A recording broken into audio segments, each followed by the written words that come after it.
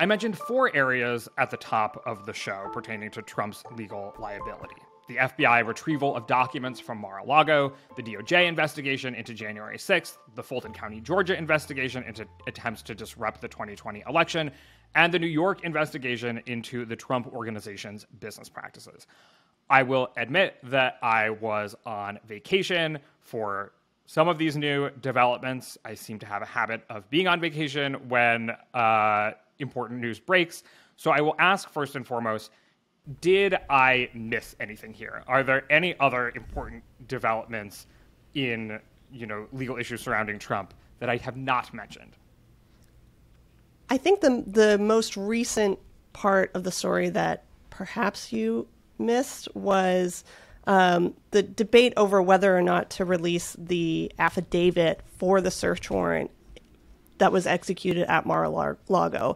So the same judge that unsealed the search warrant has said that he thinks parts of the affidavit could be unsealed and parts of them would be redacted. And he's going to examine proposed redactions from the Department of Justice and decide whether or not to actually release it. So he's kind of open to the idea of releasing this affidavit, which would have much more information about the investigation and what kind of prompted their desire to seek a search warrant.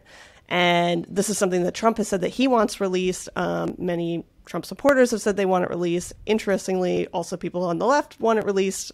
There's sort of different motivations happening there, whether or not it actually is going to come out or if it's going to come out and just be a wall of Sharpied out, blacked out text is still something that we're waiting to learn. But that's sort of the latest installment of that investigation. And what are, Kaylee, the biggest questions remaining as pertains to the information in that affidavit? I mean, we know what they were looking for from the search warrant that was released. We know what was found because that was shared as well to an extent. I mean, it was sort of literally some of the documents were called miscellaneous. What's the word I'm thinking of? Top secret documents or something like that. So we don't know the details of every single thing that was found, but presumably the affidavit is going to have more information that's going to explain what the investigation found that led them to believe that there were classified documents at Mar-a-Lago, possibly, how much Trump himself was involved in choosing to take those documents and store them there, how much he understood about whether they were classified or not. So there are still some questions as far as culpability of the former president. Okay. Sarah, we're going to break this down into sort of 3 buckets here as we move through these investigations. Kaylee, you have been tracking kind of the latest news on the context here as part of your beat. Sarah, you are tracking Trump's legal liability. Nathaniel, your kind of beat as far as these investigations go is public opinion. Okay, so Kaylee, thank you for providing that context. I did miss some of that, and I appreciate now being up to date. Sarah, what are the legal issues going on here specific to the Mar-a-Lago search? Right. So we know from what has been released that the Justice of Department is investigating Trump for 3 potential violations of criminal statutes, including one of the Espionage Act, which that encompasses crimes beyond spying. It's more so about the refusal to return national security documents upon request. And as Kaylee was saying, we now know that there were 21 boxes taken, so we know Trump falls into that category. There is also a question of destruction or removal of records that could lead to a charge, and obstruction of justice for violating the Espionage Act. So to be clear, though, he has not been charged at this point. And one thing I thought was really interesting, Business Insider had this pretty thorough walkthrough of all the different possible scenarios here for the range of legal woes facing Trump and what that could mean for 2024. And they made a comparison to what happened to Giuliani last year where the FBI raided his home and they seized more than a dozen of his electronic devices as part of a criminal investigation into whether he broke foreign lobbying laws. And so earlier this month, though, they returned his devices, and the New York Times reported that he is unlikely to face criminal charges related to his work in Ukraine. That is very much a real possibility here. We don't know that that's where this is headed, but I thought that was an interesting comparison point as we wait to see what the Department of Justice's next actions are. All right. Okay. Got it. So now the politics part. Nathaniel, what does the public think about what is going on here, other than a poll of 1 confusion, a little bit of confusion and opaqueness. Indeed. So Americans think it would be a problem if Donald Trump took classified material with him to Mar-a-Lago, according to a YouGov poll that was conducted, I think, the day of or the day after the search. 45% said it would be a very big problem, and another 17% said it would be somewhat of a problem. Only 11% thought it would be not a very big problem, and only 13% thought it would be not a problem at all.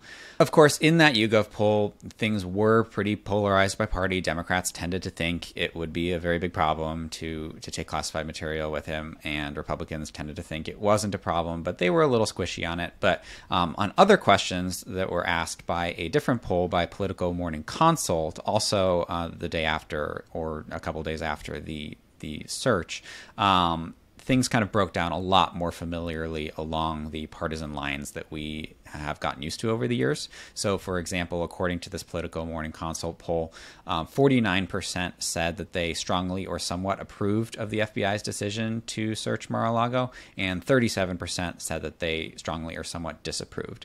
Now, if those numbers sound familiar, that kind of 50 to 40-ish ratio, that's because that was very similar to Donald Trump's approval ratings for the 4 years, basically, that he was president. His approval rating hovered around 40%, low 40s typically, and his disapproval rating tended to be, around 50 to 55%. And there was another question in the Political Morning Consult poll that broke down similarly, which is, did the FBI search Mar-a-Lago basically because there's actual evidence that he committed a crime, or was it basically a witch hunt? The wording they used was it motivation to damage his political career? And again, 49% said it was because there was evidence he committed a crime. 39% said it was to damage his political career. So you can see the same partisan divisions kind of coming to bear in these polls. Yeah. And I was remiss, to walk through a little bit more the different legal liabilities he faces. I said that there were 3 potential federal laws he violated. And to just run through them quickly, that Espionage Act, if convicted, maximum penalty of 10 years in prison. The second one, which was about the concealment, removal, or destruction of government records, that carries a maximum of 3 years penalty and a possible disqualification from holding public office. I say possible because particularly in this idea of Trump running again for president, legal experts think that ultimately the Constitution and requirements there, which don't say anything about imprisonment, will kind of supersede that ruling. But then the final one, around, impeding or obstructing the investigation, that could be a maximum of 20 years in prison. So 33 years of incarceration in total. But again, that's the possible worst case scenario. I do think at this point, the Giuliani example is illustrative in the sense of, a former sitting president has not been in this situation. Whether the Department of Justice further chooses to escalate the situation to criminally charge Trump, there's just so many political factors they'll have to keep in mind with that, in addition to what their case is and what they'd be able to argue in front of a jury. I want to dig a little bit more into the broad 2024 ramifications and sort of the much broader politics of what it means to have a potential candidate facing legal issues. But let's run through a little bit more of the latest in these investigations first. So that was the Mar-a-Lago search. Next is the Department of Justice January 6th investigation into the attack on the Capitol.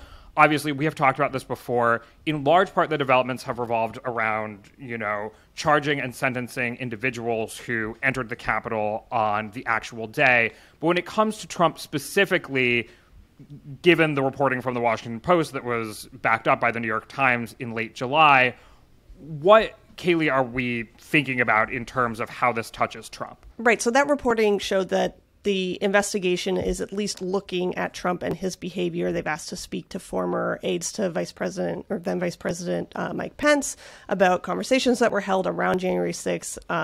If you've been watching the hearings that happened, the House committee has been making the case that there was really a pressure campaign against Pence, and they had a lot of testimony kind of backing that up, that Trump was really encouraging the vice president to do things that he simply couldn't do. Whether or not those behaviors and sort of what's been captured in the committee hearings constitutes a crime is obviously up to the Department of Justice to figure out through their investigation. And honestly, there hasn't been a whole lot leaking out of that, aside from that sort of general reporting that Trump is part of it. But that doesn't necessarily, that's different from a charge being laid. And I think that of all of his legal woes, that one is the murkiest to me. The sort of best information we have is coming out of these committee hearings, and nothing in those has really been kind of a smoking gun pointing to obvious criminal acts by Trump. That's sort of the murkiest one as far as these legal issues. And we'll have to wait and see if anything else comes out of that particular investigation.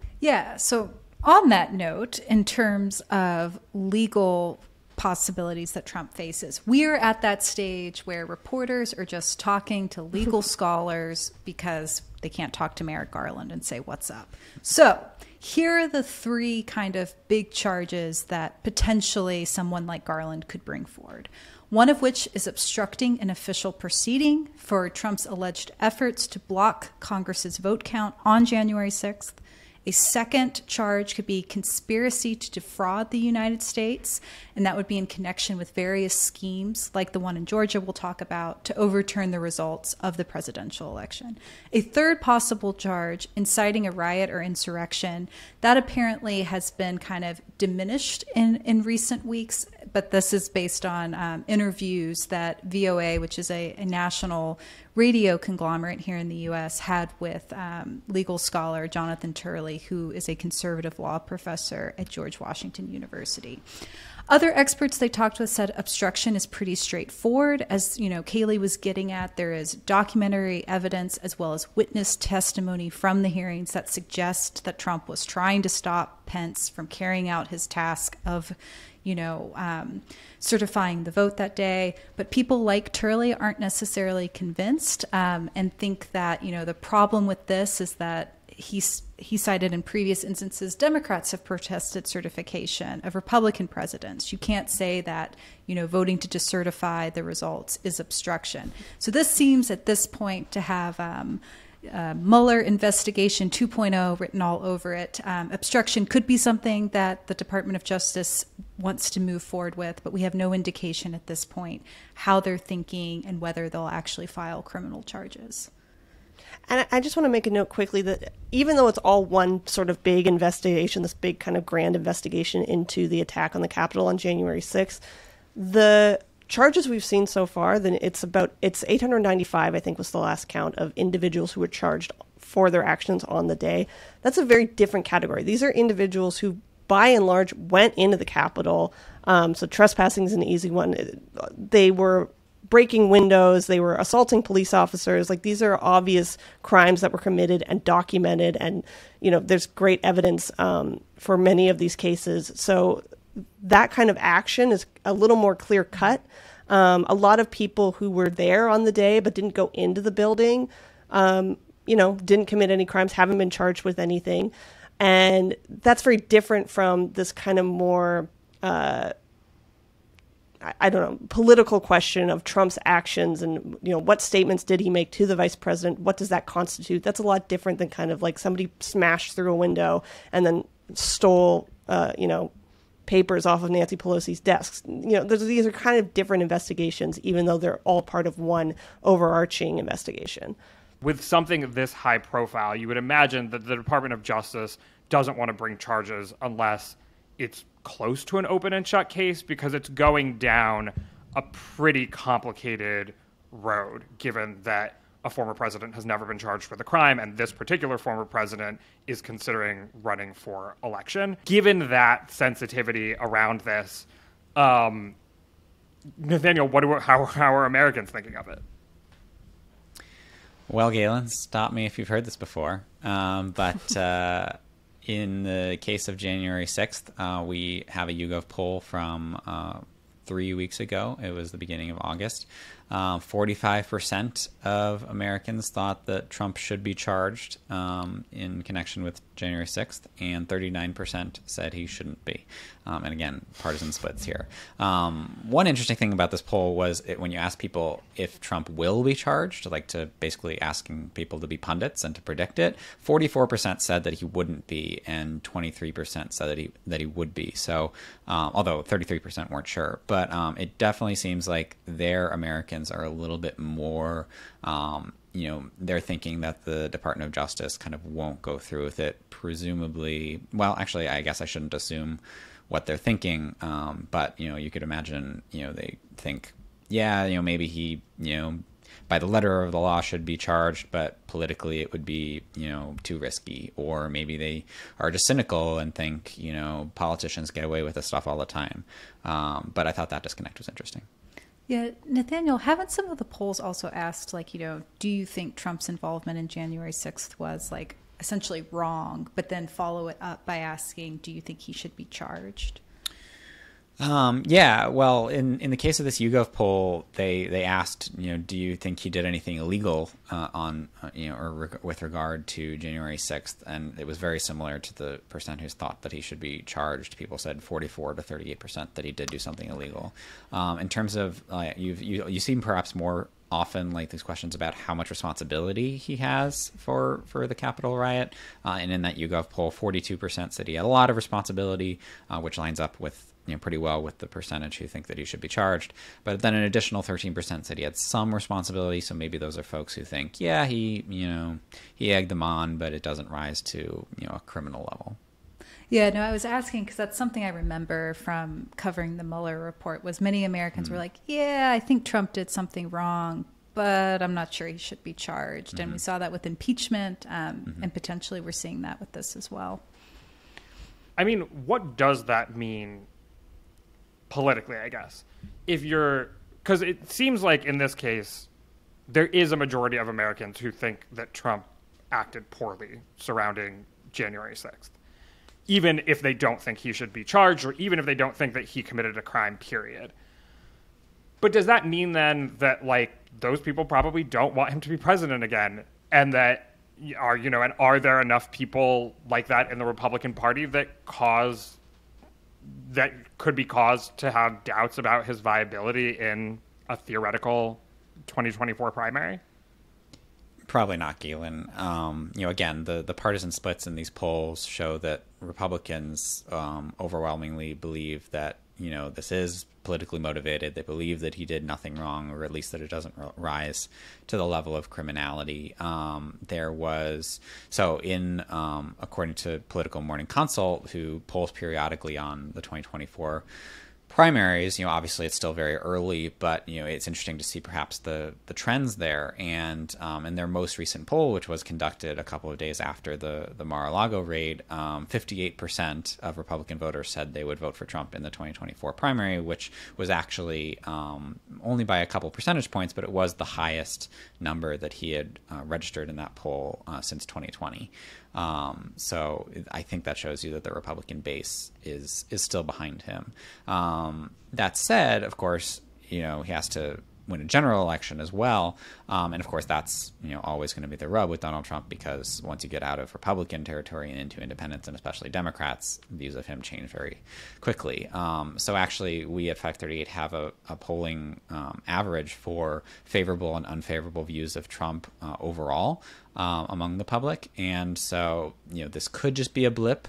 It's certainly within the usual range of Donald Trump's feelings. But on the day of the Mar-a-Lago raid, his net favorable rating was -11, which basically means that 11 percentage points more people had an unfavorable rating of him than a favorable rating of him, and that has gone up today to gone down to -15. So there was a little bit of an increase in negative feelings toward Donald Trump after the raid. Again, the -15 range is well within the kind of normal range for Donald Trump. There have been some small fluctuations for this for years, but maybe interesting.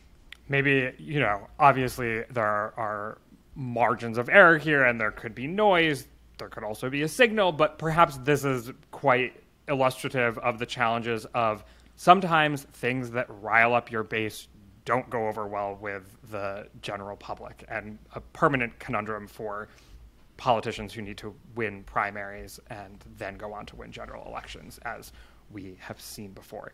Let's move on from this and talk a little bit about some of the local investigations. I think some of these local investigations have gotten a little less coverage than the federal investigations, but nonetheless, I think the first one we'll talk about is somewhat serious. So that's the investigation in Fulton County, Georgia, into, basically attempts to overturn the result in that state, or at least mess with it. We have been over this. We have talked to Brad Raffensperger on this podcast before. Where does all of that stand?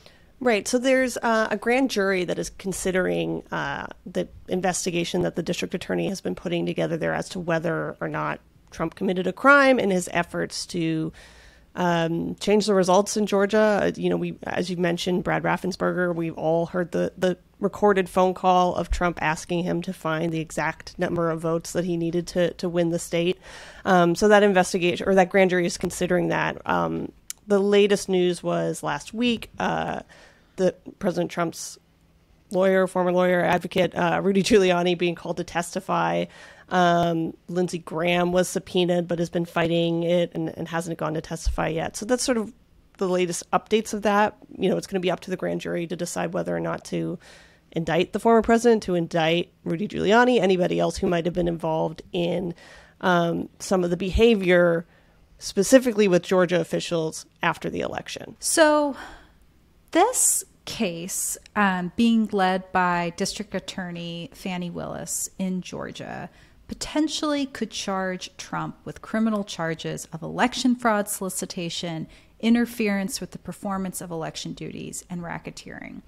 This was another Business Insider piece, but they did a really interesting, historical look at Fani Willis, the reputation she's built in the state. And I think a key thing to understand about her is she has a career of successfully using racketeering charges, in this case about Atlantic public school teachers conspiring to alter student test scores, and getting those teachers convicted on conspiracy charges, something typically kind of reserved for organized crime. So that is thought of as one avenue that Georgia might pursue in their prosecution of Trump.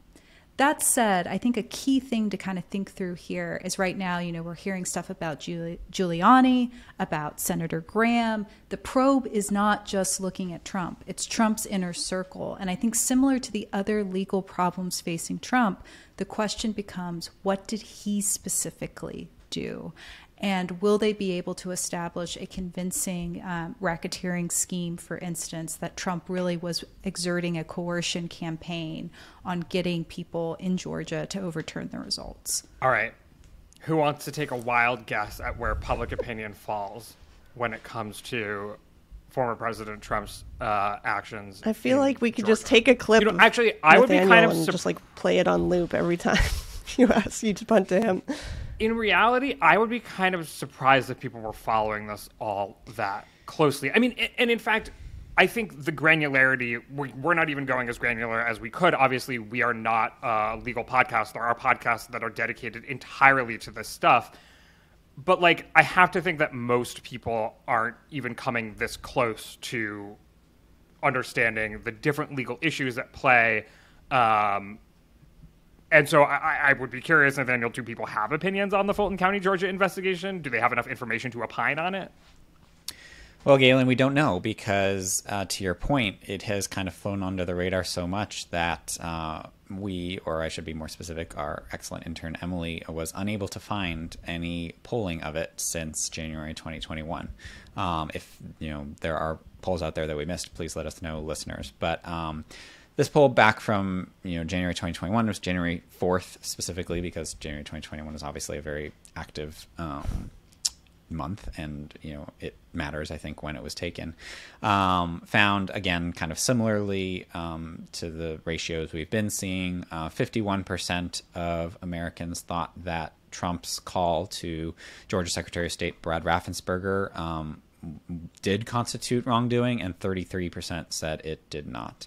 I would imagine if you asked today, you would see similar numbers, along party lines, maybe with a larger percentage of people saying they were undecided because maybe they don't remember the story or they haven't been following it. But yeah. As far as the sort of the politics around that case in particular, one development that did sort of go into that area was so in Georgia and in a couple states, there were individuals who signed on to be like alternate electors for Trump. And some of those individuals, the grand jury has subpoenaed to testify, and they want to talk to them.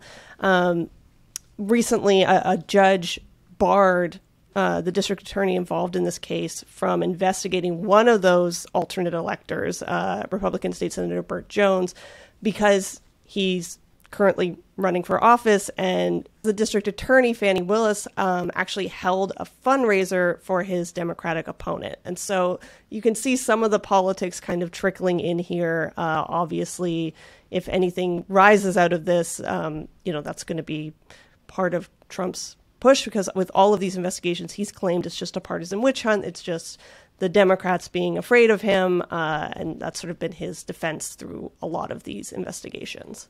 Maybe this is the part where I can bring up another aspect of the Politico Morning Consult polling, which I found interesting. Since we don't have maybe very specific polling on how people feel about this investigation in the moment, Morning Consult just asked generally of Americans, do you think Trump broke the law while he was president? And in total, 58% of Americans said probably or definitely. So 42% said definitely, 16% said probably. When it comes to whether they said no, probably not, or no, definitely not, that was only 31%. So 18% said definitely not, 13% said probably not, with 12% undecided. Obviously, there are partisan differences there, but with numbers that big, you see that at least a quarter of Republicans say that former President Trump definitely or probably broke the law while he was president. So to the point about Americans not paying close attention to like individual investigations, you could still see that there's a vibe here that people think shady things were going on while, former President Trump was president. In fact, I haven't looked up past polling on past presidents. There is, I think, a general sense in this country of mistrust of institutions, politicians, et cetera. So I think that you do this poll of any, former president did this, I'm sure if you polled Democrats, if George W. Bush broke the law while he was president, a lot of Democrats would say yes, even if they couldn't point to like one specific thing. But what should we make of that? Like, maybe we need the polling to make a comparison to see how unique this is for Trump.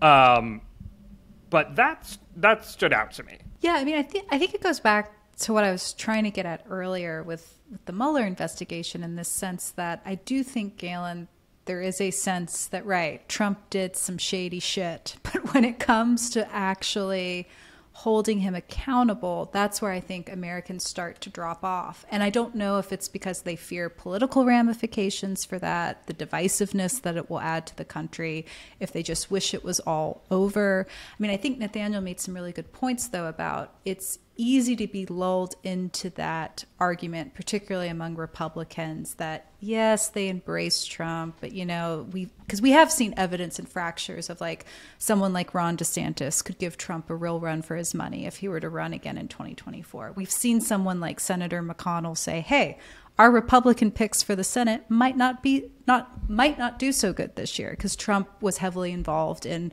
filling the slate of candidates. Yet at the same time, like the Senate committee that's pouring, millions of dollars into these races, has McConnell's blessing. They're not backing away from the Trump-backed candidates. And that's what I think is kind of challenging in all of this, is sussing out how much Americans are actually really done with Trump, including Republicans, but maybe actually really liked Trump's policies and maybe aren't opposed to another Trump term. And I think the answers and signals there are just all over the place. Well, I think also there is a gap there with people's sort of sense of right and wrong, or how they would like a president to behave, and actual legal understanding. I mean, these are complicated legal conditions and questions being raised. I don't know how familiar the average American is with the Espionage Act. And so this is like complicated stuff that I think would maybe prevent somebody from very firmly saying, yes, I think he committed a crime, or no, I don't think he did commit any crimes. Like, these are complicated issues. Before we wrap up, there's one more sort of set of legal issues facing the former president, which are out of New York. From the headlines, I saw that former President Trump pled the Fifth. I also saw headlines about the former CFO of the Trump Organization. Kaylee, what are the details that I missed in my cursory news notifications while I was on vacation? I mean, very quick. I mean, those are the headlines. Really quickly, there are two cases. There's a civil case and then a criminal case. The civil case is where Trump came and pled the Fifth a bunch of times. The criminal case is where Weisselberg was pleading guilty to tax fraud. What's interesting about his plea deal there is that he agreed to testify against the Trump Organization, but not against Trump himself. He's not going to say anything about the former president. Got it. And so, Sarah, this is like a different category of thing. This is before Trump was president, in large part. This is about his business practices, not about his presidency. I mean, why is this even coming to the fore now, actually? I mean, because of all the things that you could point to and say, like, this seems political, like, the other things are about his presidency and the aftermath of his presidency, but why in 2022 are we talking about Trump's business practices? Because Trump's a businessman, and this case hasn't been resolved yet. I mean, to your point, this is something that has predated his time in the presidency. Is not about, behavior in the presidency. It's about his business practices in New York. And it's been an ongoing saga where there haven't been clear charges in either. Well, I mean, I guess to the extent, like, there were charges against Weisselberg, for instance, in the criminal case, but not against Trump. And in the civil case, that's gone back and forth in terms of continuing to investigate, but no clear charges made. And is it clear, like, how significant this would even be if there were, like, what is the liability here?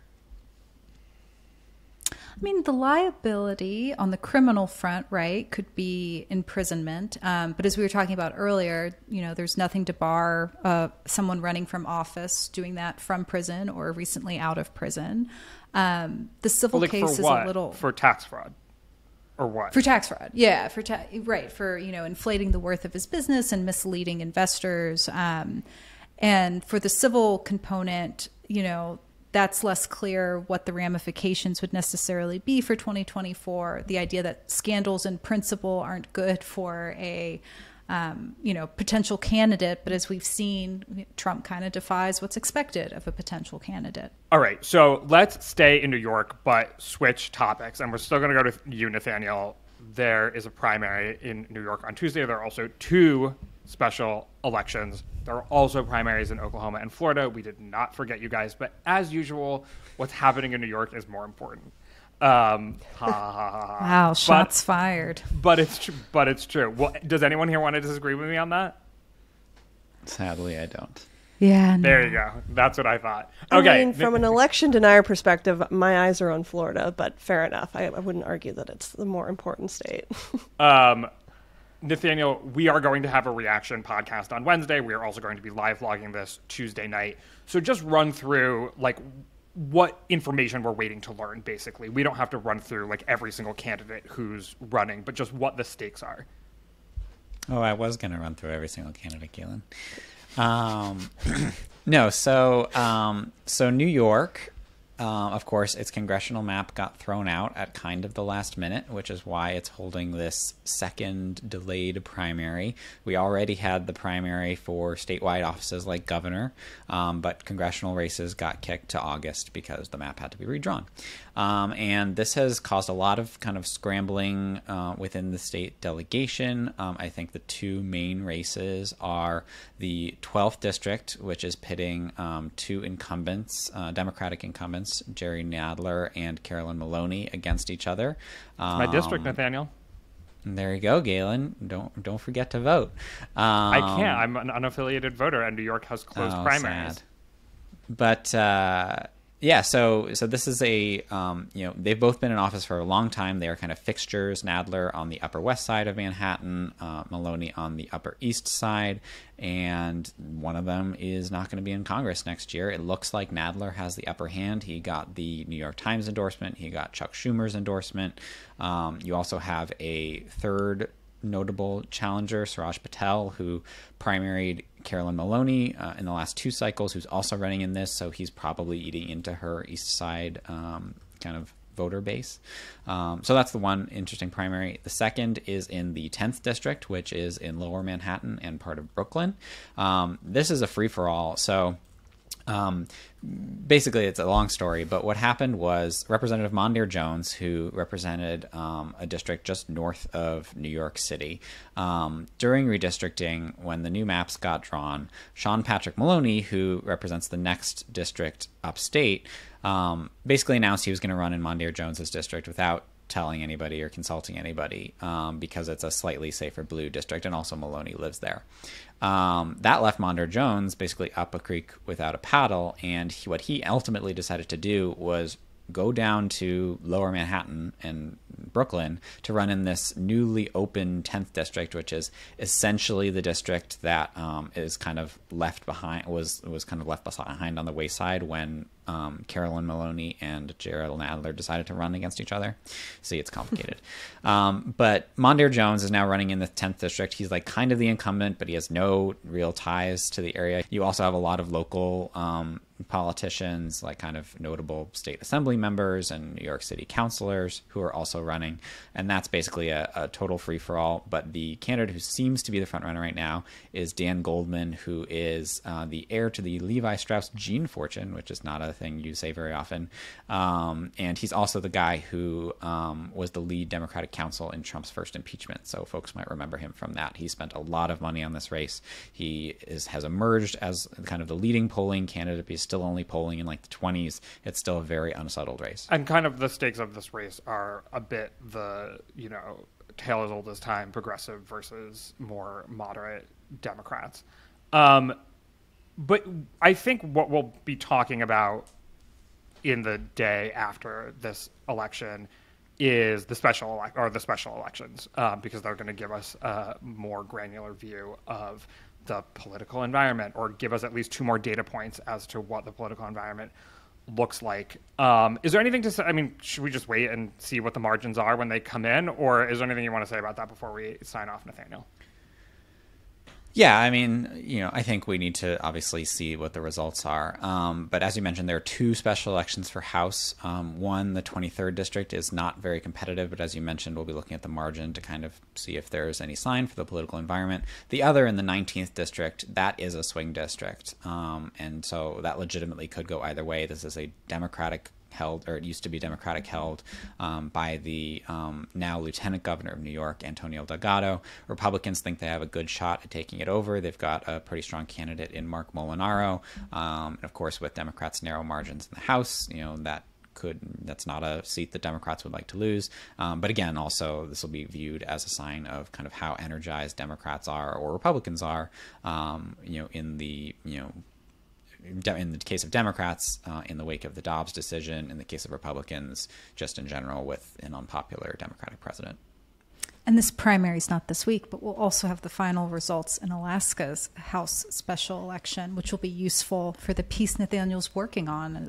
Has there been a shift in special elections since Dobbs? Stay tuned. Yeah, we got lucky from a data perspective, because basically the Supreme Court handed down this decision in Dobbs at the end of June, and there happened to be 5 special elections scheduled for the successive weeks.